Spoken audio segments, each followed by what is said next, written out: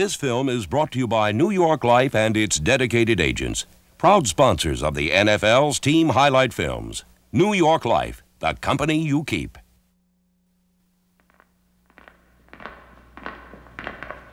In 1991, the Houston Oilers followed a familiar path to the playoffs and tried to maintain an even pace. It is a long season. It's kind of a marathon, but it's a sprint, too. Every week is a sprint. You got to win that week. Houston had to prove its stamina. All you have to do is go out there and win them. If you go out and win those games, you shut people up.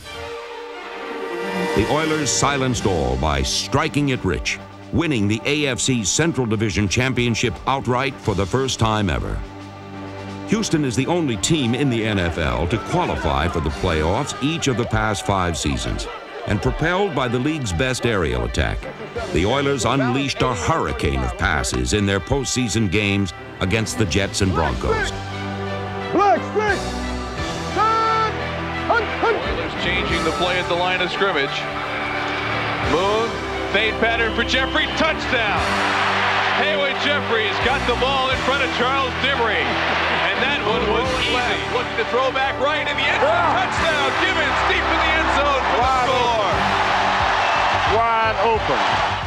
In each contest, Houston scored early and often, making each game seem like it was going to be no contest. Boone is going to throw, looking outside for Duncan. He's got it. Touchdown! Toast. Oh, baby, what a throw. Back in the pocket to pass. Setting up down the middle. Gibbons, touchdown! Oh, yeah. There's the electric slide. Ernest Gibbons with his second touchdown catch of the game. And the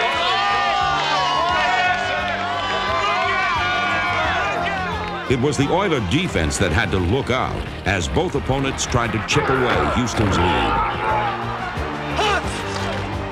Even though the Oilers were feeling the heat, they kept their cool.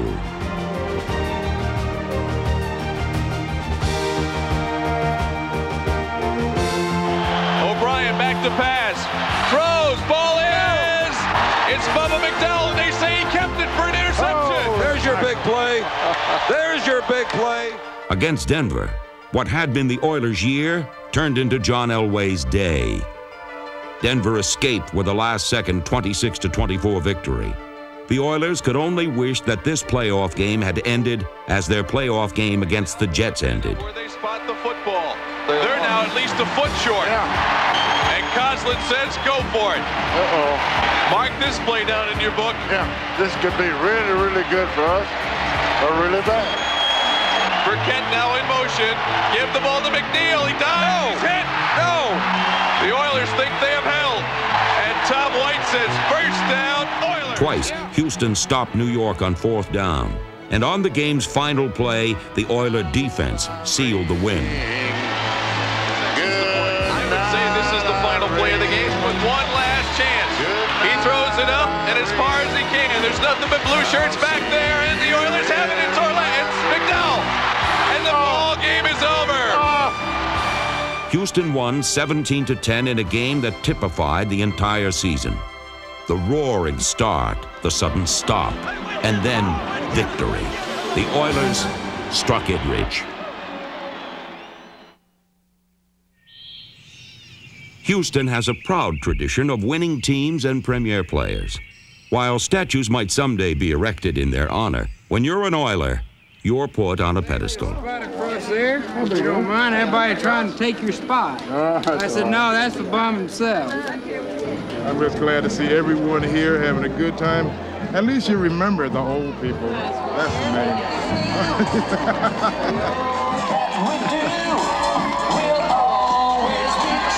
Only in Houston, Texas can you find something like this. And believe me, this is a memorable time. This bunch back together was worth living 67 years to see. In July of 1991, one of the most exciting players in team history was given his just reward. Elected in his first year of eligibility, a big welcome for Earl Campbell.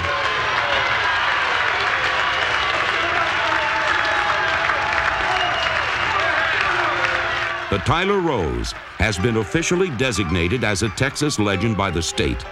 And Oiler fans made their feelings known when Earl Campbell was awarded his Hall of Fame ring.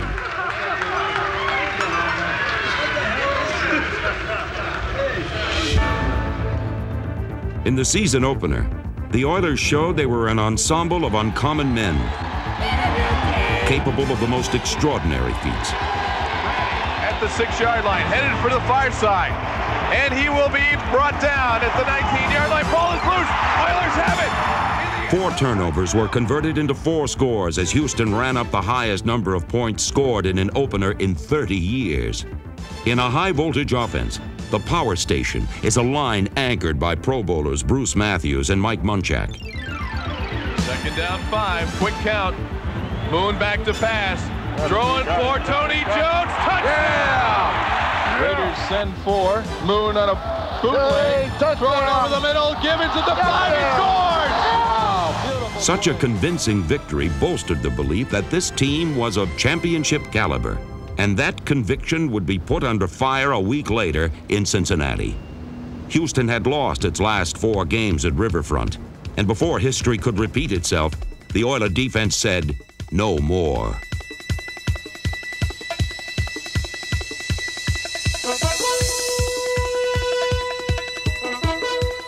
Houston exposed the Bengals as a one-dimensional team and then proceeded to destroy that dimension.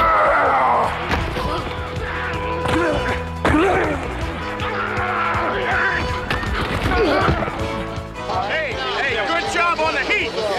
Good job on the pressure. That's what we're talking about right there, Lee Williams. Good job. The Oilers planned what would be the first of many pearls in a large collection of offensive jewels. Away from the ball, away from Francis' side. 3 receivers goes left, quick count, handed off to Pinkett, breaks it up in the hole. Inside the 30, 25, 20, 15 on his feet, 10, 5, touchdown, Alan Pinkett. Oh, baby, what a run. I feel like I can adjust better the way the ball is thrown. Well, that's what he sees you there and he's trying to come underneath, so we'll just put it over. 3 receivers near side. Moon, short drop. Looking for Jeffries on a fade pattern. Got it. Touchdown! Haywood Jeffries! Having been cut and polished in the Oiler mold, Houston unveiled a gem of a linebacker. All right, Lamar, you'll have a 7 audible. You'll be playing the backside, just like you always do right there on the backside. Esiason to throw. Looking for Brooks. Looks off him now. Down the middle. Ball caught. Intercepted Lathan. Midfield. 40-yard line. Down to the near sideline. 30-yard line. 20-yard line. Touchdown defense. Lamar Lathan helped give the Oilers their largest margin of victory ever at Riverfront Stadium. 2-0, baby. 2-0. The sky's the limit for this defensive team, and you know, it's really scary because we really haven't reached our potential. Houston is planning for the years ahead. Quarterbacks and receivers are becoming so proficient at passing the football. It's going to be important. The teams that are going to have success defensively are going to be those that can rush the quarterback. The texture of the Oiler pass rush was clearly woven together by the power of 2 Pro Bowl linemen. Ray Childress unselfishly switched from end to tackle. He racked up 7 sacks and earned the 3rd Pro Bowl selection of his career.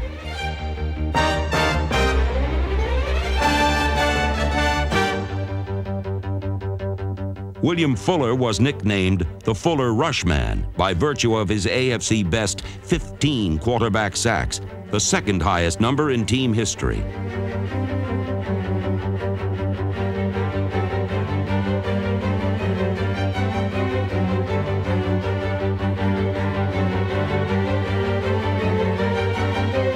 Fuller and Childress were just part of a unit that terminated the opposition's play.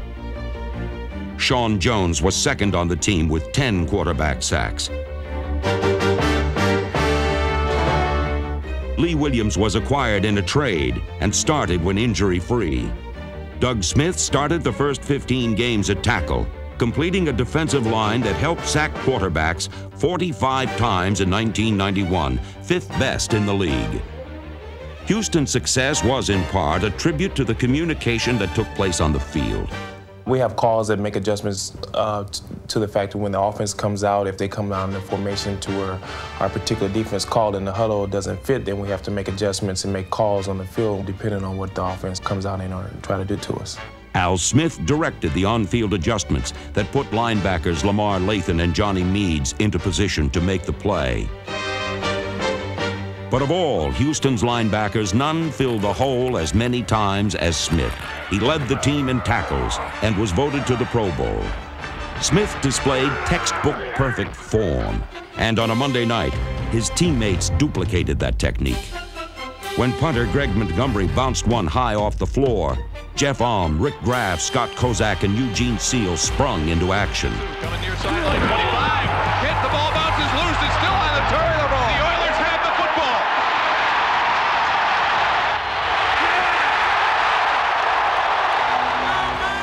For the third week in a row, Houston never trailed. Boone, short drop. Looking for Jeffries. Got it. Touchdown! Haywood Jeffries!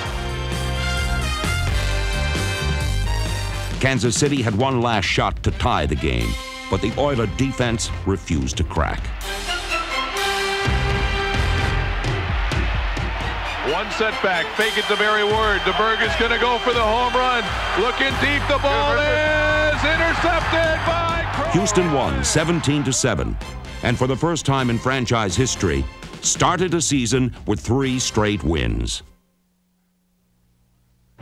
After suffering a last-second loss in Week 4, the Oilers used their bye week to devise new ways to score. In across the front. Low snap, it bounces. Horan's blocked. The ball is loose at the goal line. The Oilers may have scored a touchdown. Bubba! It is. It's a touchdown for the Oilers. Houston's first 28 points came from turnovers, which gave the offense all the time it needed. We're very, very patient. We take what the defense gives us, and when you got those two things running for you, good things come your way. Although Warren Moon may not have seen it, Ernest Gibbons stretched 5 catches into 151 yards to earn AFC Player of the Week honors. And then, the AFC's Player of the Month stole the show. Shotgun, Elway, shuttle pass to Sewell, dragged down by William Fuller. Ball comes loose. Dishman's got it in the end zone for a touchdown. Oh my! Showtime! Chris Dishman knew his time would come. I felt like coming into this year, a lot of teams was going to throw to my side. It was up to me to take my game to the next level and prepare myself for that, and I think I prepared myself well. Dishman was so thorough in his preparation that for 7 straight games he caused a turnover. His 6 interceptions were second best in the NFL, and for the first time, he was named an All-Pro.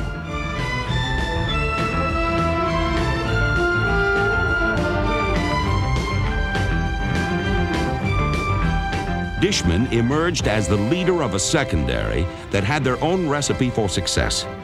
Show who's the best defense. All right, we gotta go. Show who's the best defense, man. You gotta go to that special formula again. Take away the short. Take away the intermediate. Take away the long. Let's go. All right, baby. 1, 2, 3. Let's go. Here we go. Oiler defensive backs certainly walk their talk. Richard Johnson and Bubba McDowell stuff the short passes.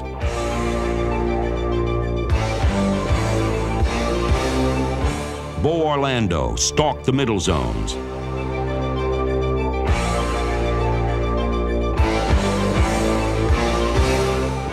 The young guns, rookies Mike Dumas, Marcus Robertson, Steve Jackson, and Darrell Lewis batted balls towards experienced hands. Houston secondary possessed what it professed, a unit that covered all corners of the field.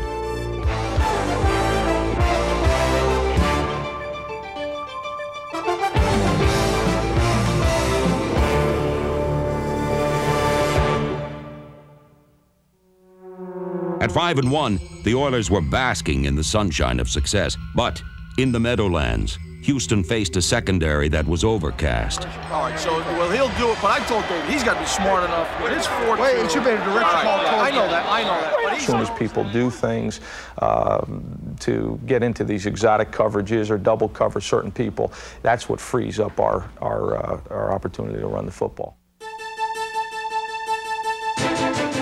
Lorenzo White gave the Oilers the lead, but the Jets soon tied the score. You just have to get over on the sidelines and say to yourself, once we get down in plus territory, we've got to do some things to make some plays to make points on the scoreboard. Dean Steinkuhler, John Flannery, Mike Munchak, Don Maggs, David Williams, Bruce Matthews, and Doug Dawson used timing and teamwork to provide solid protection, which allowed Moon to conduct an offense that reached soaring crescendos. Haywood Jeffries was the main instrument Moon called upon to orchestrate the offense into a symphony of triumph. Hey, Haywood having a great day, ain't he? Great job. Jeffries tied a club record with 13 catches, and in a 23-20 victory that seemed more musical than physical, the last note was perfect. As time over the middle, caught. That is Drew Hill, touchdown! And there it is, catch number 411, the all-time leading receiver, and that's the way you want to get it, with a touchdown. I broke the record on that one. But you're all right, man. In 1991, Houston honored Drew Hill as its all-time leading receiver. He finished his career with the Oilers by catching a personal best 90 passes for over 1,100 yards.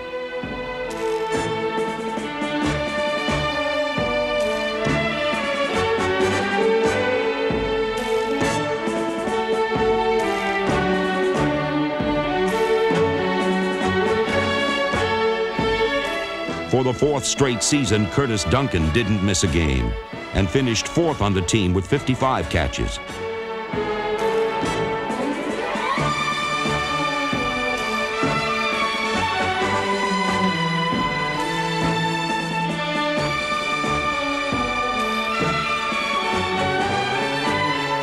Ernest Gibbons is a mover and a shaker in the push and shove world of pro football.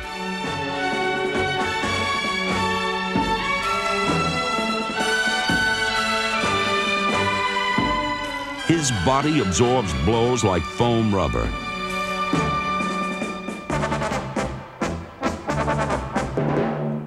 And his 70 catches for 996 yards left defenders foaming at the mouth. For Gibbons always comes back to lead the last dance.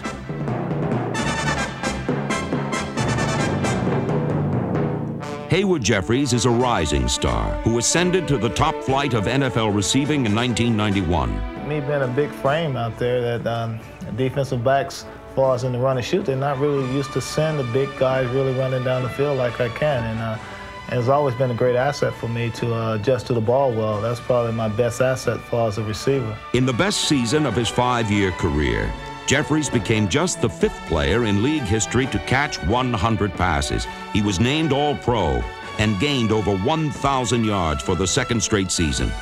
Jeffries, Gibbons, Duncan, and Hill. No quartet in NFL history caught more passes in one season than these Fab Four did in 1991. In Jim Eddy's 2nd season as defensive coordinator, Houston improved to 2nd in the AFC in takeaways. We really work on punching the ball out, stripping the ball, and gang tackling you and trying to take the ball away from you. Victories over the Dolphins and Bengals were highlighted by a defense that diffused both teams' explosive offenses with turnovers. Marino throws over the middle, ball is picked up on the rebound. Darrell Lewis, 32, 20-yard line, 15-yard line, touchdown. All right. Look out, Sean Jones hits him as he throws, ball is picked off. Get up. It is Lathan who's got the interception, his 3rd of the air. Lamar with a big play right there. Sammy Smith hurdles, ball is loose again. The Oilers have the football. Dishman's end zone recovery preserved a 17-13 victory in Miami. And against Cincinnati, Houston's defense allowed a season-low 183 yards in a 35-3 win. With an 8-1 record, the Oilers were off to their best start in franchise history. They were a team united in the singular quest of a division title. And that journey would bring them to their knees in the weeks ahead. Just say it once, I'm going to say it again. In order to be the best, you got to beat the best. You got to beat the best. They've been there. In the season's 10th and 11th week, Houston played 2 of the best, the eventual Super Bowl champion Washington Redskins and the playoff-bound Dallas Cowboys. I think right now we're the America's team, not Dallas. So take that for what it's worth. Back to back, they were without question the 2 best games of the season. Right tackle across the 40, 35, and a ball is loose, and the Oilers have recovered the football.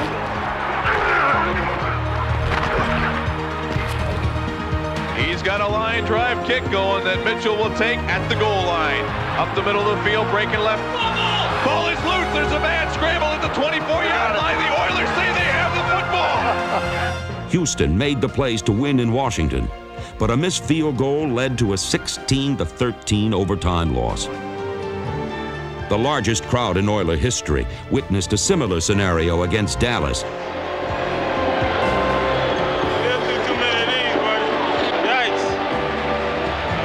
Check in motion, far side. Emmitt Smith with the run, trying to get outside on the right. Breaks the tackle, 20. Ball is loose. Ball is loose. The Oilers have it. The Oilers have it at the 14-yard line. And there's the big play by the defense. Newly acquired kicker Al Del Greco would not waste this opportunity. Right hand, baby. We got faith. Buckle your seatbelts. The kick is up, and it is good.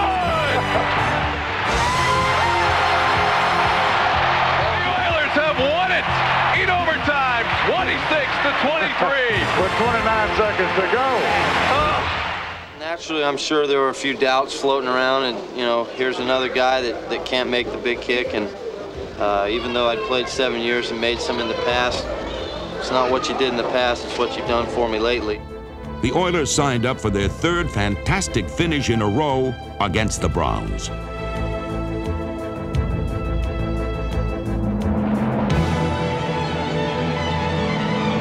Trailing 24-21, Houston's defense forced Cleveland to punt. And with time running out in the fourth quarter, the Oilers struck it rich one more time. Stay with me, Hart. Moon is looking to throw in the end zone. Touchdown, Drew Hill! 9 seconds to play. Good night, Irene. Oh, what a football game. 3 games to the wire had taken its toll. Houston lost 2 games in a row, and in Week 15, a storm was gathering over the Astrodome. The final voltage in the Oilers' championship chase was switched on by their fans. You put our boys in the dome, and they're at home, and they'll go crazy. You watch them. This is the day to do it. We gotta have it. Run that rock, bro. Run that rock, baby. It's been a long career. That's what it's all about. It's what you work all those weeks for. All right, let's get it started, baby. Been waiting too long. Let's go, baby. Been waiting too long. Pinkett's the back. Moon is going to throw. Floats it toward the end zone. Jeffries, touchdown! Houston started the game with a bolt of offensive lightning, and the Oiler defense finished it with flashes of brilliance. O'Donnell to throw with loads of time. Heaves it down the field, and the ball is intercepted by Orlando at the 6-yard line.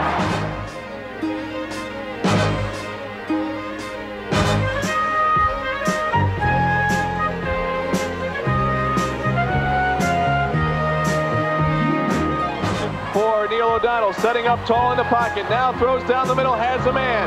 That is left, the ball is loose, and Orlando's made the recovery at the 7-yard line. Look out on the blitz, Lathan brings down O'Donnell, ball is loose, picked up Al Smith. He's loose in midfield. Al Smith is going to score a touchdown. Bring out the bubbly now. I think you take the thing, bum. Good night, Irene. The blitz came from Lamar Lathan. He got right in O'Donnell's face and knocked the ball loose.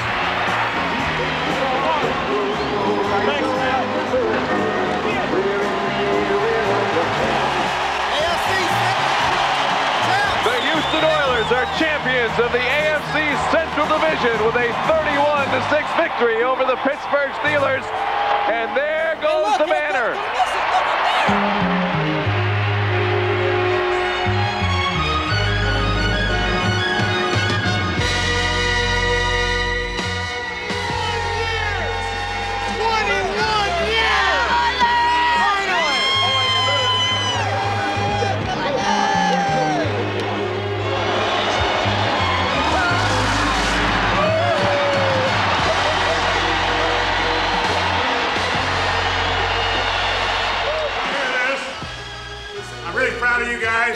First time ever for us.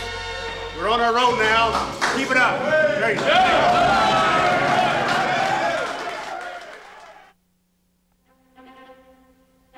The road to a championship often covers unfamiliar territory. And the Oilers showed they could conquer that terrain by winning on the road in Cleveland. In a season that saw Moon set league records for attempts and completions, no completion loomed larger than his 2-yard touchdown pass to Jeffries, which put Houston ahead 17-14.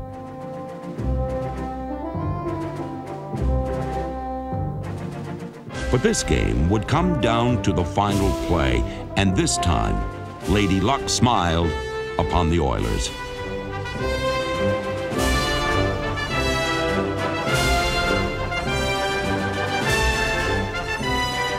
In equaling a franchise-best 11-5 regular season record, Houston had become a powerhouse, and the cornerstone was the coaching staff.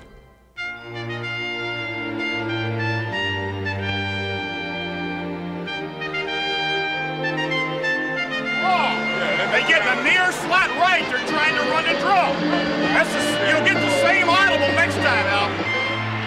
Now we don't need the R towards you. We can squeeze it or go L if he gets all the way backside. The man, so he's a little soft. So we got a great chance. Doesn't make any difference. We're ready to play, but we stay together.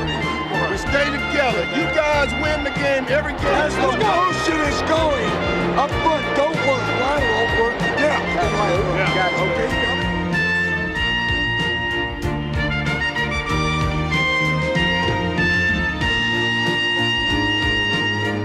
In 1991, the Oilers had 8 players, including 6 starters voted to the Pro Bowl. No team had more.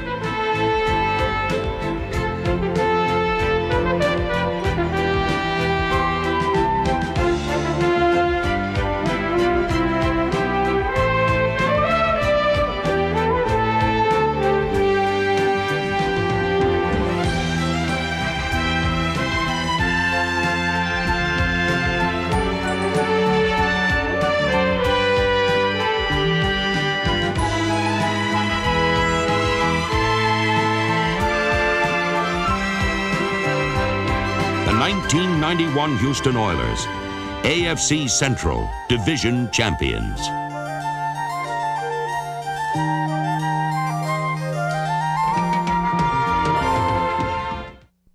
Hi, I'm Steve Sable. For the last 5 years, the Oilers have qualified for postseason play, yet haven't advanced any further than the divisional playoff. In fact, they've won only 3 of their last 8 postseason games. And for Warren Moon, time's running out.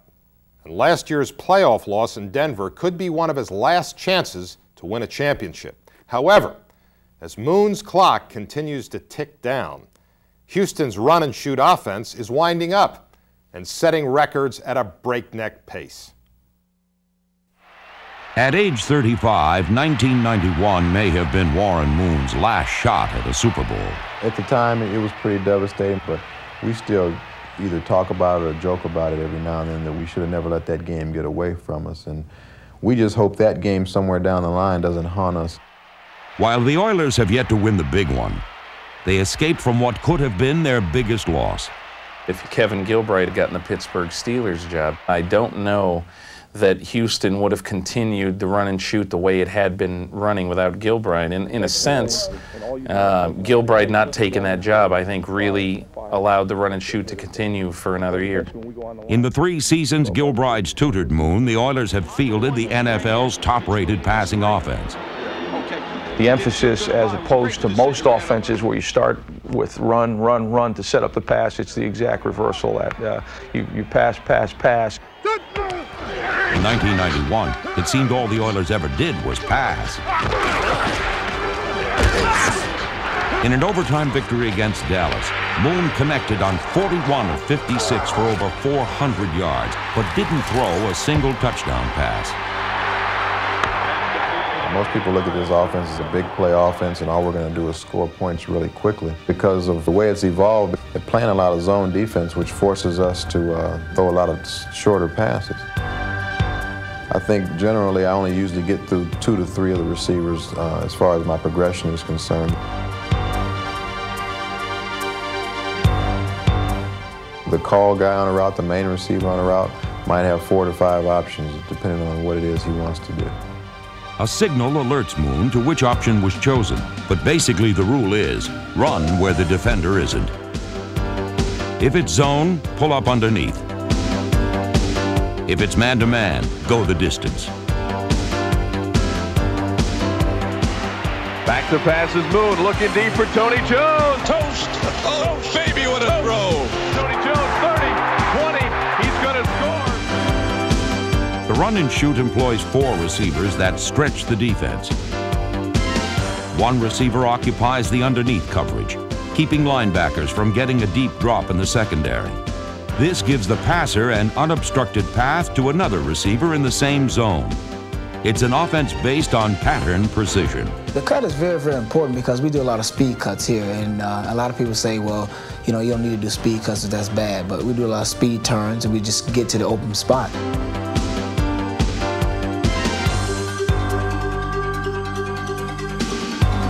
We have to be on the same page as the quarterback and then run and shoot style of offense. Okay, if we get blitzed, everybody break their route off, all right? And if you're not, you know, he can throw an interception, you can make a bad read, and it makes like, you know, neither one of you know what you're doing. Receivers are required to read coverages and alter routes. One wrong turn can spell disaster.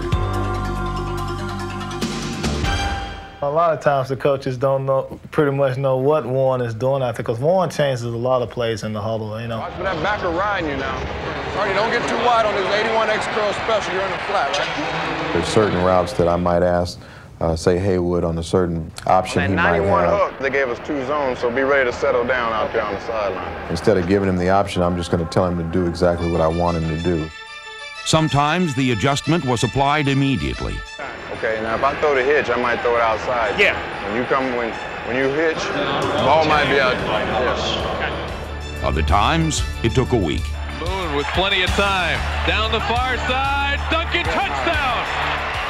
You know, we try and stay to the basics, but we have a pretty good communication now to where we can do those types of things and get away with them. For the last 5 years, Moon has led the Oilers to the playoffs. But in 1992, he'll turn 36. The question is, how much does Warren Moon have left? At the age when most quarterbacks put their pads away, the Oilers are counting on Moon to pass them into the postseason one more time. The Houston Oilers of the late 1970s never got their moment in the sun. They lived in the shadow of the great Steeler dynasty and were always second best. Recently, the Love Ya Blue Oilers had a reunion and celebrated all the old times. Now, why would a team that never even won its division want to relive all those frustrating years? Well, if you were part of that team, you'd know why. If you weren't, you'd never understand. Houston, Texas was riding high in the late 70s. Big Daddy Oil had turned the city into a boom town, and it had a football team of Oilers to match. Houston called this run of good fortune Love Ya Blue, and flush with success, focused all of its civic pride on the local 11.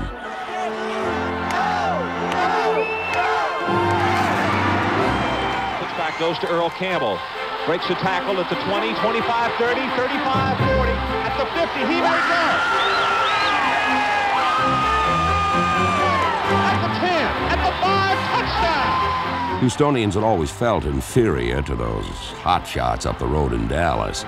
But now they had a homegrown Texas hero named Bum Phillips to lead them to the Super Bowl.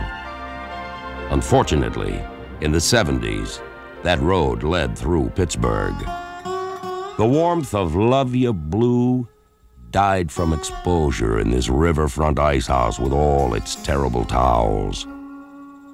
In 78 and 79, the Oilers suffered through 2 consecutive losses in the AFC Championship game against the Steelers. In the second, Dan Pastorini threw to Mike Renfro for what appeared to be a game-tying touchdown late in the third quarter.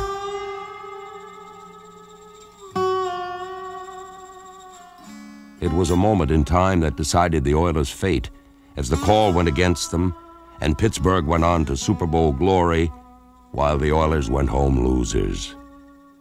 But back in Houston, they found a scene that put the Super Bowl to shame. After both losses, more than 50,000 fans packed the Astrodome to welcome home their fallen heroes. I can't say anything. What Make tears come to my eyes, I'm telling you. They've been here for hours and hours. Believe it. But I've never seen anything like it in my life. I just wish we could have won for them. God knows we tried, and it's just great. It really is.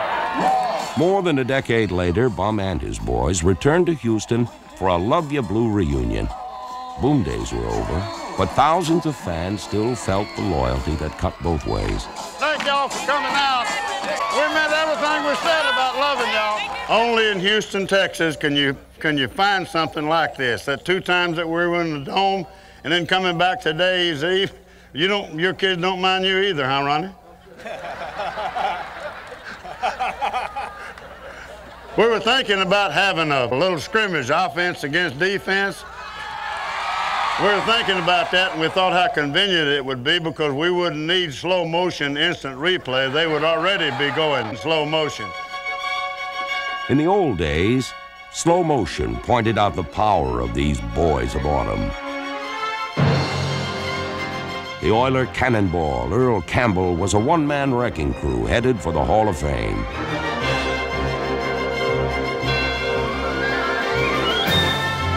But the rest of the team was made up of underdogs and overachievers, just like the town they represented. Billy White Shoes Johnson was a 15th-round draft pick. Tony Frisch came from Austria to kick a touchdown. And Karl Mock was the team's sergeant-at-arms and balladeer. From the fancy Passendago to the Tyler bowling ball, those Steelers can be taken by the Oiler Cannonball. Yeah! Damn it, let's go here! Switch! Don't run sideways, hit it up in there. Go, baby, go! He scored! He scored! He's got it! All the Oilers had a common trait. They were characters with character. Took it away from him!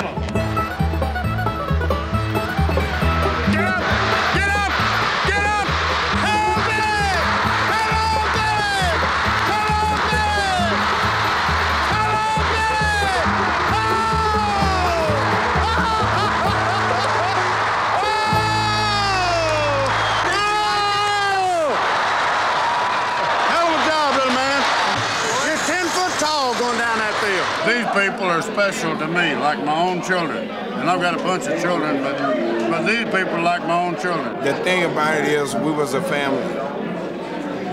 And nobody could ever break that up.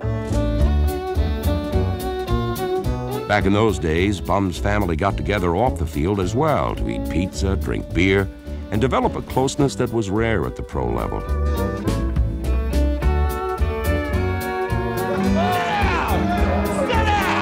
On Saturdays during the season, Bum declared Family Day, turning over the practice field to the players' kids and dogs with a little homespun advice.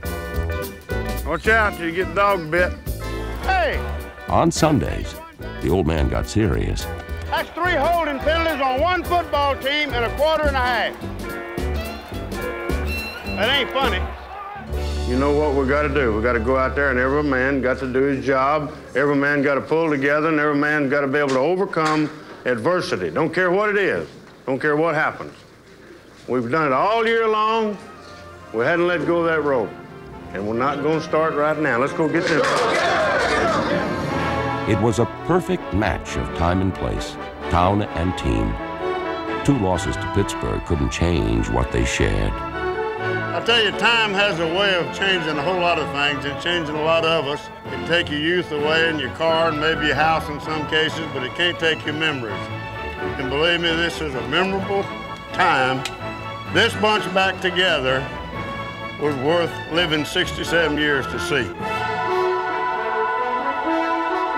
And no matter what we lose, but they can never take this away. And they can't take it away from the city. We gave them something, and we took something from them.